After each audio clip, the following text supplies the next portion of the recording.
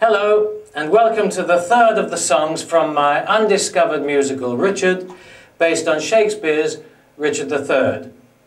There isn't an actual scene in Shakespeare's play where this song occurs. However, he alludes to the situation in Act 3, Scene 1, lines 24 to 60. For this scene, I've turned to a book written in 1513, this one in fact, predating Shakespeare's play by some 80 years, and arguably the basis for his play. It's called The History of King Richard III, and it's by Sir Thomas More, later beheaded by Henry VIII and made a saint 400 years later. Anyway, back to my musical. After the death of King Edward, the eldest of his two young sons, the 13-year-old Prince Edward, is next in line to the throne.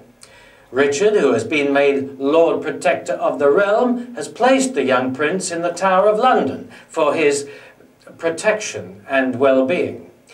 But he now wants his younger brother, who is 10 years old, to join him in the tower. That way, Richard has them both under his control.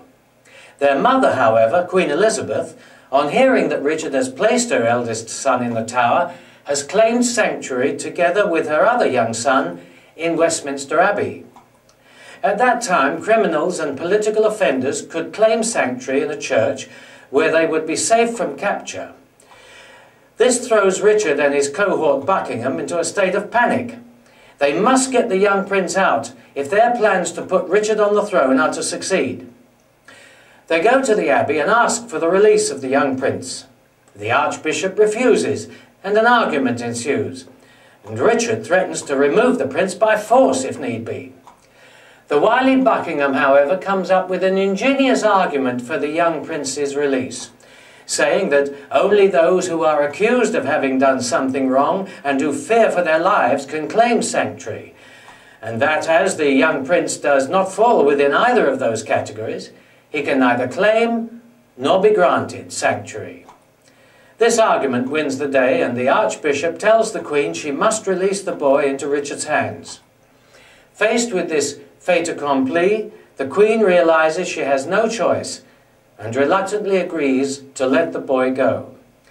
However, in her heart she fears the worst, and sensing that this might be the last time she will ever see him again, asks that she may be given a moment to speak with her son.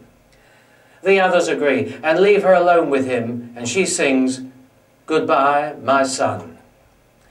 There is an instrumental break in this song, and rather than you having to look at me trying to be emotive without singing, I've inserted a portrait of the real Queen Elizabeth, painted from life in about 1471.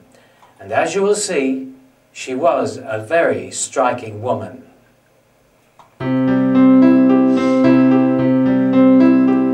Goodbye, my son, when will I see you again?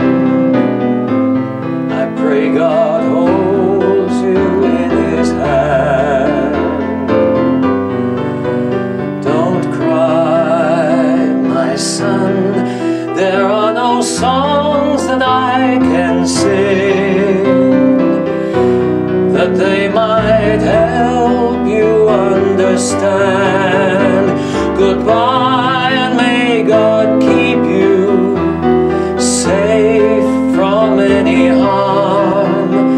Goodbye until I hold you once more in my arms. I wish I had a story of honor and of right, of battles won in glory, to help you sleep tonight. Be brave, my son, and ere you count to 10, we'll laugh and kiss and say hello again.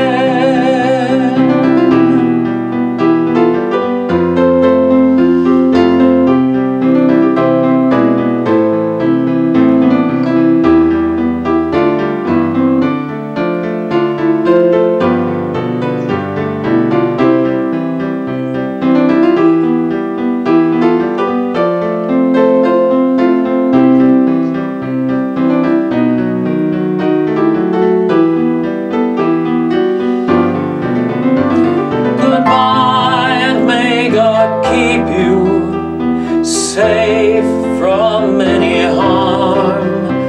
Goodbye until I hold you once more in my arms. I must be brave.